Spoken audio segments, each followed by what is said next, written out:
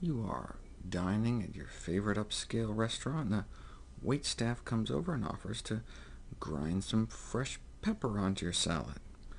Studies have shown that injecting the human equivalent of about a half cup of ground pepper into the veins of mice kills them in a slow, agonizing way. But what have the new human studies shown?